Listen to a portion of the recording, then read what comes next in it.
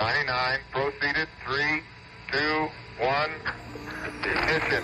Through each integral chapter of American aerospace history, from sending Apollo astronauts to the moon, launching the shuttle to service the Hubble telescope, and building the International Space Station, there's been a single thread weaving through them all, and that is Launch Complex 39A, the site of today's SpaceX resupply to the International Space Station. 2, 1, and liftoff. What's happening here today is an important symbol of hope for humans as they look forward into the future. 100th liftoff from Launch Pad 39A. This is the beginning of two separate eras of space travel, the age of reusable rocketry and the Mars era.